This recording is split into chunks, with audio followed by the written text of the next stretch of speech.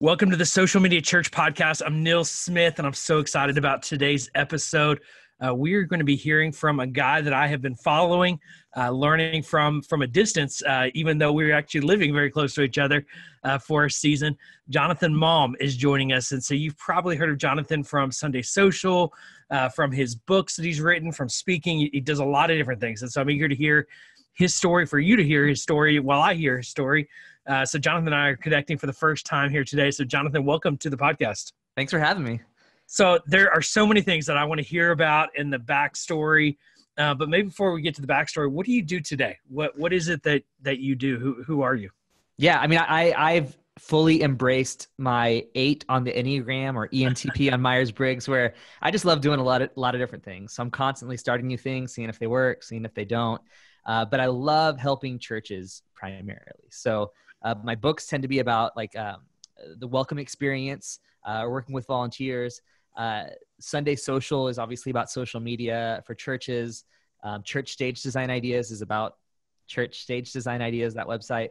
But yeah, just a lot of different things. Volunteer with my church, love helping out in the guest services area. But yeah, random stuff. It's the more busy I am and the more stuff I have going on, the better I can focus for some reason.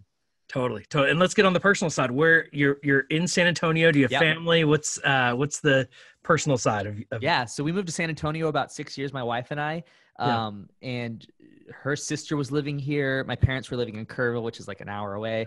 And then all of our family came in, except for her brother who lives in LA, but like literally all of our family came in. So it's kind of cool. We have most everyone within 5 minutes drive of us. So Christmas is, on one hand, that makes Christmas more difficult because you're having to like, do we go to both? Because we totally can, or are we sticking to no, we're doing one family for Christmas, one for Thanksgiving. So the benefit also is a challenge, but it's fun. It's fun being so close to my nieces and my nephew, and it's a blast. Yeah. And so I lived in San Antonio for a decade. It was a community Bible church. And so I love San Antonio. And I believe you go to Grace Avenue Church. I go to Pearl Street Church. I was previously involved with Grace Avenue, and recently, I don't know, it's also spiritual. I hate saying this, but I feel like God was telling us to go to this other church. So, awesome. So friends of the Grace Avenue Church, love all the people there.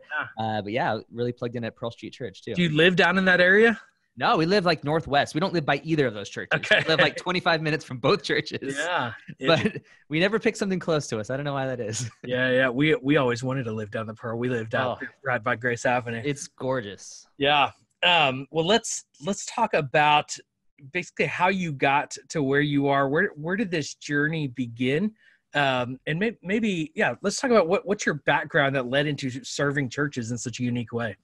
Yeah. So, I mean, I was born into church, like not at the church, but I was born into a church where my dad was on staff. He planted a church at age 2. So he was a pastor of like a church, 100 people, maybe 100 on a good day, tons of debt because they were trying to start this missionary training thing in this tiny, tiny town outside of Kerrville. So like Kerrville's small. And then like we were in like Podunk, whatever. And so then fortunately, God rescued us and took us to the mission field in Guatemala. So age 6 to 12, we were missionaries, got a chance to see the churches in villages that have, a guy with one string on his guitar and the speakers that are blaring and doing just songs for an hour, the same song with no word variations. Yeah. So got to experience that. We moved back to the U.S. Where my dad founded a missions agency. That's still going in Kerrville, Texas. They have like, I think 500 missionaries around the world. It's like, wow. Thing. And then in the middle of that, he started a church that I was born into, asked him to pastor. Had gone through a massive church split, lawsuits pending, $1 million in debt, all the nastiness. We went in there. That's where I went to college. And in college, I started working as the church was becoming up more healthy. I started working in like media, in website, and a bunch of different stuff. When I graduated college, they brought me on full time and just did, worship leading, sound, everything, right? Everything creative. Started getting into social media, even though it was kind of starting. No one really knew what to do on it yet, but, so then I started this website, Church Stage Design Ideas, because we were updating our church. It was a church built in the 70s. We were a very modern church. So trying to figure out how we can make the look of the church match what was happening in the church. And then that just grew. I was very intentional with growing it, but that grew and gave me the opportunity to work with, different companies. Briefly got to direct a conference called Echo Conference when my wife and I moved up to Dallas so she could go to school. But yeah, just all sorts of, from there, I just love the church. I've always loved the church, love helping the church. I love seeing the different contexts from a church in Guatemala with a guy with one guitar, with one string on his guitar, and then the churches, the mega churches. I mean, I love the gamut because I feel like God's using all of it. Yes, I love it. I think, and in this space of serving the church from a business standpoint, there's times where I feel like, and I've been primarily as a pastor, feeling like, man, there's people trying to take advantage of the church, and then there's people that are genuinely trying to serve the church. And I think there's more people genuinely trying to serve the church. I don't think there's that much I think so. Business opportunity really in the church, but there is a unique opportunity. And I love, and the people that I've known that have known you have told me, like, man, Jonathan's a guy that is all about the church. And so cool. I appreciate your heart for that and understanding how you're able to have basically a scalable ministry by helping so many churches. And I love what Church Stage Designs is a site I've followed for many years. And, I remember being a youth pastor and struggling with how do I do this on $100 budget? How do I have a cool budget? Because I look at church like Willow Creek and I can't do that, but I wanted to look cool like them. And so what you did with that side and what you continue to do with that side is really incredible. I want to talk about Sunday Social though, because I think it's one of the most unique things that anybody has ever done to serve the church in the social media space. And so I would love to hear, how did you get the idea for Sunday Social? What was the birth and development of that platform or business? Yeah. So my buddy, Joe Cavazos, who's my business partner on it, we both worked with Igniter Media when I was directing Echo Conference. He worked with Graceway Media, Igniter Media. They were separate at that point. And we were friends at that point. So we talked all the time. We met up for lunch all the time. And he was telling me, he's like, man, I really want them to do social media. I feel like there's something to do with social media. And they were like, no, it's not. And I get it at that time. Joe's very much. What year how long ago was this? Oh man, that was maybe 6 years ago. So it was a bit ago. Yeah. Whenever we had that idea. And so then independent circumstances, we both left Igniter, still friends with all those people. Yeah. Nothing weird. Anytime you leave something, I feel like people are suspicious. Yes. No, we love Rob. I get that with CBC a lot of what happened? What happened? Yeah. Let me show you the text messages of Ed Newton. He's a friend, Elsewhere. So I get it. Sometimes it's okay to leave and go to a new place. It happens. Yes. But anyways. Anyways, we were talking and he was feeling this burden he would constantly have these churches that wanted to hire him to do graphic design. He's like, man, I can't lower my price point because I only have so many hours in my day. I want to do something great. And I can't help these churches that can't afford me, but I wish I could. And so that kind of got my wheel spinning. As much as possible, I look to work with friends. And he's a good friend. So I trust him. And so I was thinking about a social media idea. I was thinking about how, what could we do to scale him in a sense? Yeah. And so had this idea of designing 30 graphics a month and making that a subscription-based thing. And he's like, I don't know, man, that's if we have 150 people, that's $5 a graphic or I don't know. I did the math all wrong. Yeah. And it was just that doesn't work. And I'm like, trust me, it'll work. I think we can long-term get the benefit from it. We can get enough people on board. Yeah. So he risked it with me and we started growing, and then he had way more of a vision. I think I had maybe we can get 100, 500 people doing it. All of my things I have the lowest vision for, and then Joe or someone else has a better vision for them. So, so now we're at, I think 2,200 at current count. Wow. And just realized, man, there's so many churches still that this can help. So so it's almost like a co-op for social media for churches of they get kind of high level what would cost a lot of money at a fraction of the cost. That's a great perspective on it. I might use that. To then be able to because that's an incredible service to a church. But from a business standpoint, there's a giant risk of if you only have 20 churches doing it, you're losing so much money. And just poor Joe is going to be working for nothing. Yeah. But I think too, but him.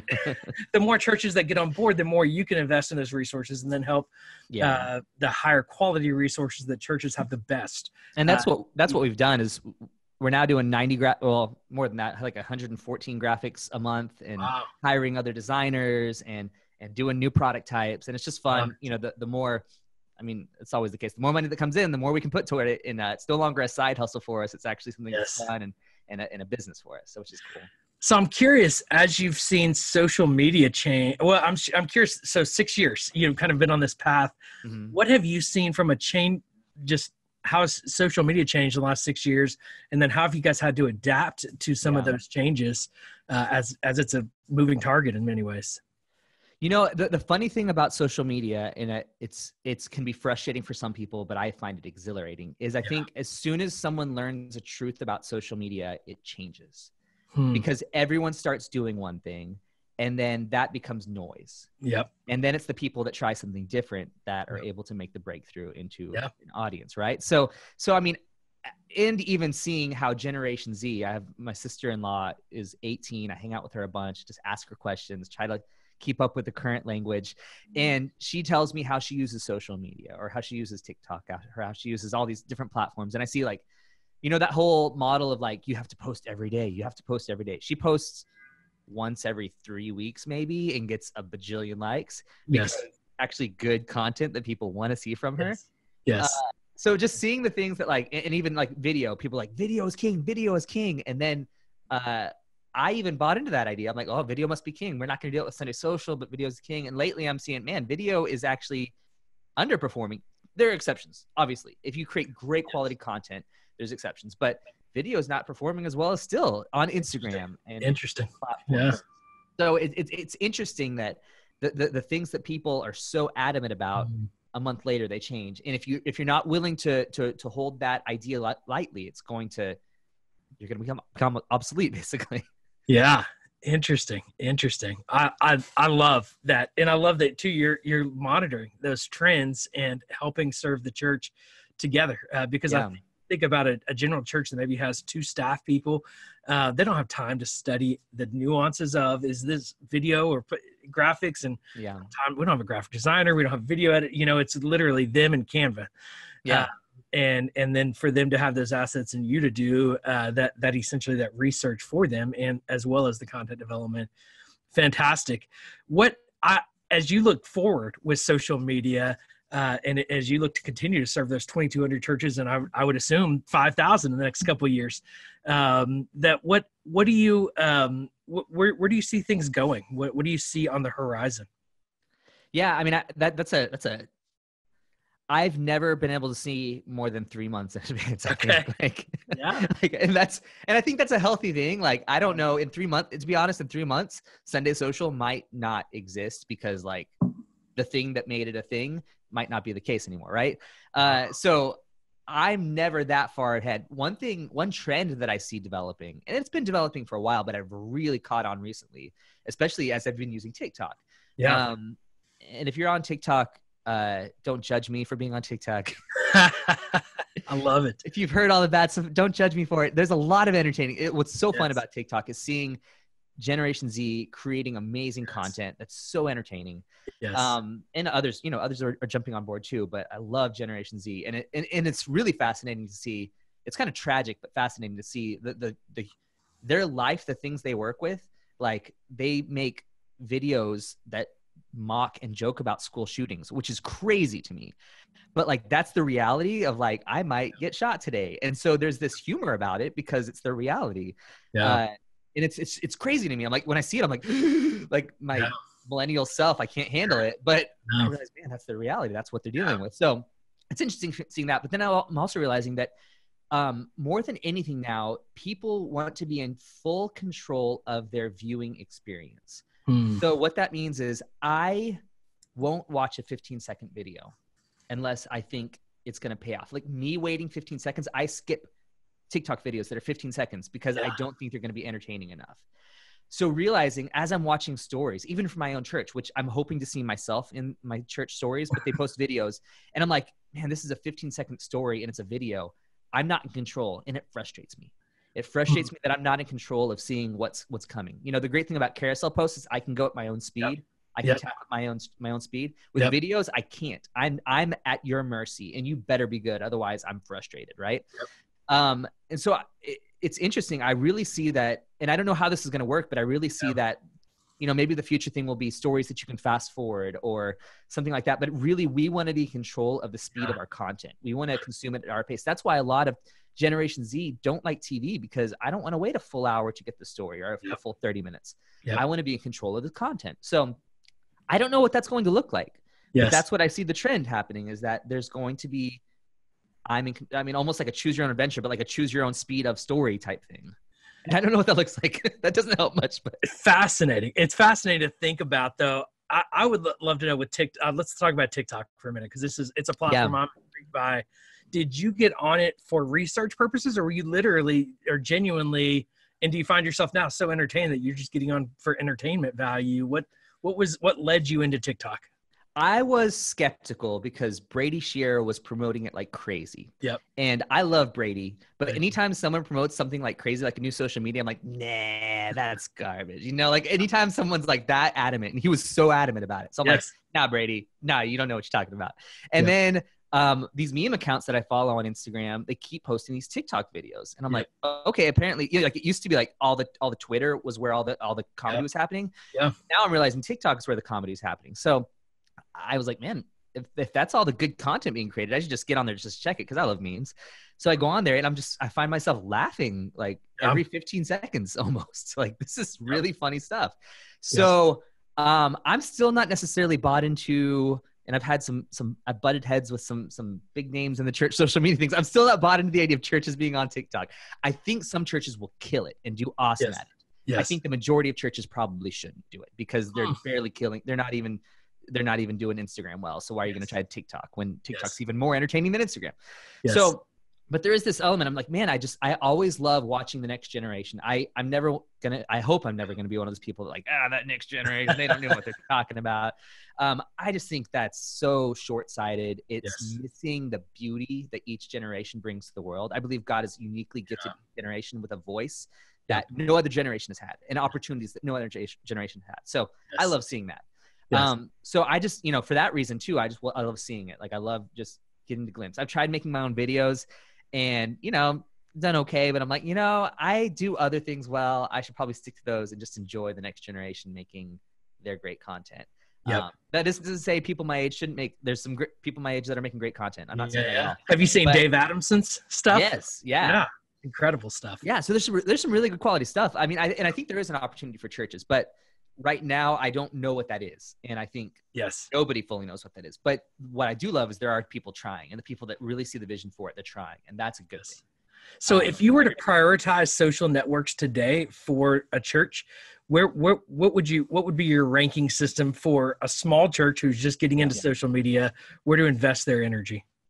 Facebook groups. Yep. And then maybe Instagram. And then maybe Facebook, but I would use Facebook primarily. And this is something we're shifting Sunday Social for our own platform. I would shift it to being more like a web page where you get people to comment. You share what people are saying about your church, because that's where people are actually checking out your church. They're curious about it. Yeah. That's almost like your website now, right? So how do they do that? Is that like a screenshot? Is that like literally go to personal comments and just share it to your page? How does that work? I mean, the way we're going to start doing this, and we actually got this idea from Church Motion Graphics, who's kind of a competitor of ours, but Jeff's doing a great job with his Facebook, is he's sharing testimonials, screenshots of testimonials, or sharing content that he's creating. And the engagement is super low, and that's okay. I think your engagement on Facebook pages, and there's exceptions, obviously. People are killing it on Facebook pages. There are people doing it. But you're probably not going to get as much engagement as Instagram and Facebook groups. But if you're okay with that and realize what I'm working toward is more just to let people know about the church for people who are curious, and almost be a static web page that people can visit and just kind of see the life. And it's great. You're not going to be frustrated. And I think that's always the case, is you have to really go into any social media platform and say, what are my goals here? Facebook groups, your goals are probably going to be to just engagement, conversation, those interactive posts that everyone wants to do, like, what's your favorite type of pie? I really see Facebook groups as a great opportunity for that. Not as Instagram does work in that to a degree, but you also run the risk of creating your account, turning your account into a meme account, right? Which I don't know why your church account should be a meme account. So I do believe there's purpose for that, and I'd say primarily Facebook. Instagram, beautiful, because that platform is very beauty based. So beautiful imagery, something, if they can see pictures of their friends or of themselves, that's great. encouragement. That's great for Instagram, Facebook group engagement, Facebook pages, just that kind of stuff. And then Twitter, I mean, there's some communities Twitter will be great for, probably most communities not. TikTok, man, I'd put that way low at the bottom, even below Snapchat maybe, but I wouldn't recommend Snapchat unless you're used to it. Yes. Anyways, so I don't know if that gives you a proper ranking. Yeah. Those three though: Facebook groups, Instagram, and then Facebook. Great advice. Probably what I would recommend. Yeah, and Twitter not even on that list. Yeah, I mean, in some communities, some communities will work. Like, there's a cult following on Twitter, and so if you have those types of people in your church, man, they're going to engage on it great. But many churches probably not. Yes. And this is so far outside of it, but we're going into a political season with social media and Twitter in particular, a lot of politics engaged on there. Any thoughts from you of how a church should or shouldn't engage in, or even church leaders, personally engaged with politics and social media as we go into this presidential, cycle? Yeah. One of my favorite things I see churches doing, and this is, I think, something my dad does masterfully, is he always elevates the conversation from this to this. So everyone's going to be fighting Democrat, Republican, pro-life, pro-choice. They're going to be debating this stuff right here, right? And then if we have the opportunity to bring eternity into the conversation, we're not addressing specific people, specific issues. We're saying, this is what God wants for us. Yes. That's just refreshing and enlightening. And, there are some people who believe churches should be really involved in politics. I'm not as much on that, in that I think we should be involved in the conversations that are of eternal value, and let that dictate what people believe about the lower stuff. So instead of being, black and white, A, B, yin, yang, whatever, all that, like that binary thinking, I really believe we have, and I wrote a book about this called The Hidden Option. I believe we have the opportunity to speak the hidden option, the hidden truth into the conversation, God's eternal truth in the conversation. And I think it'll be refreshing for people. Yes. Well, that's so good. That's so good.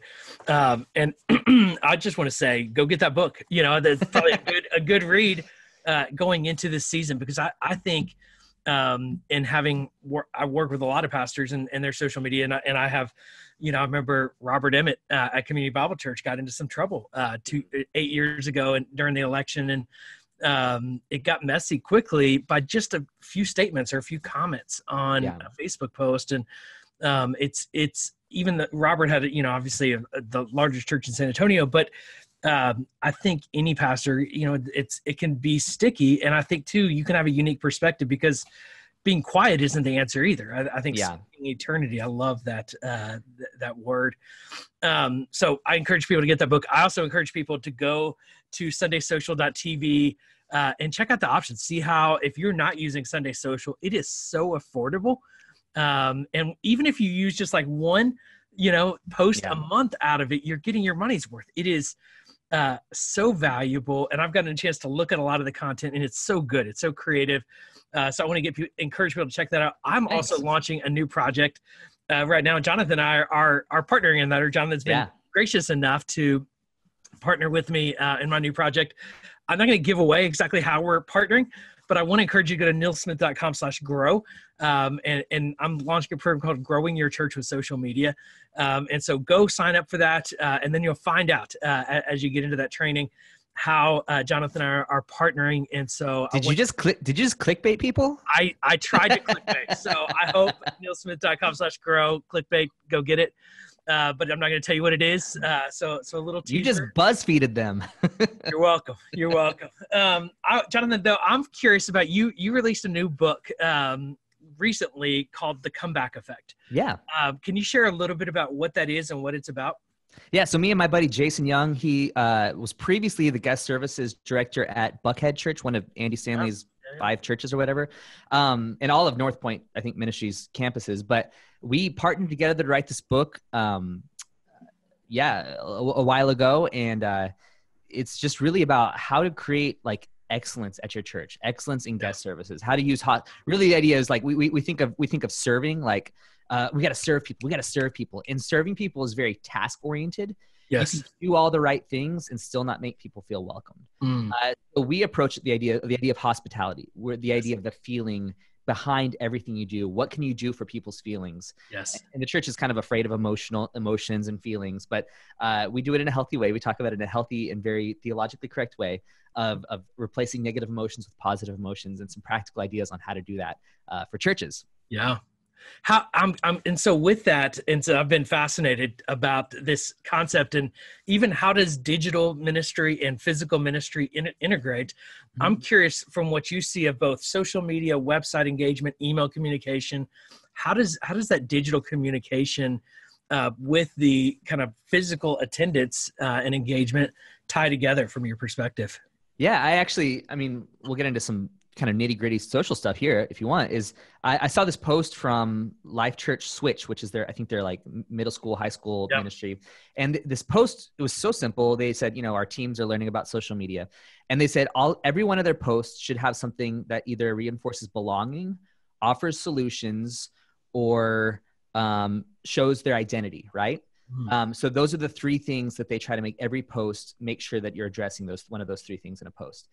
And I'm like, man, that's phenomenal, because that's what everyone's struggling with. And what I love about the way they approach that is they thought, what are people feeling as they're scrolling through social media? What are people feeling when they go into the church? What are people feeling if they're attending an online service? What are those emotions? What are they wrestling with? And then how can we speak to that?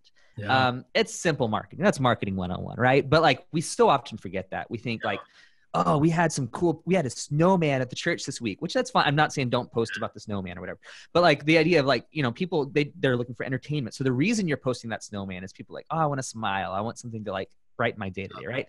That did it. So just thinking through the idea of like, what are the emotions? What are the things people are dealing with?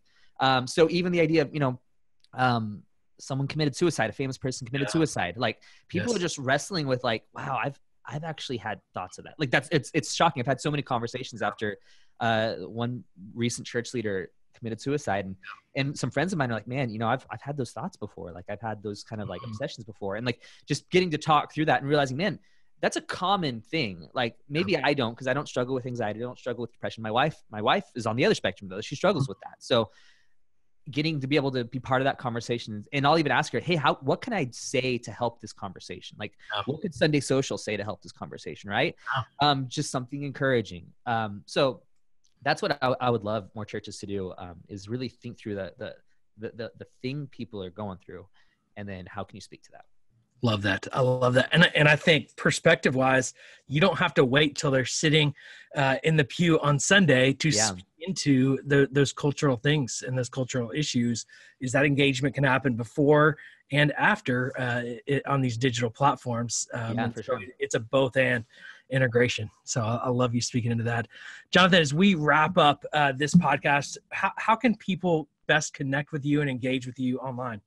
Yeah, hit me up at jonathanmalm.com, Jonathan Malm on Instagram, literally all the Jonathan Malms. I think Gmail, I don't have Jonathan Malm, I have Jonathan P. Malm, but oops, I just gave you my email address. No, it's fine. Email me, that's fine. So just find me there, and I love new friends, love connecting with people I've never met before, and just tell me what you're up to. I'd love to hear it.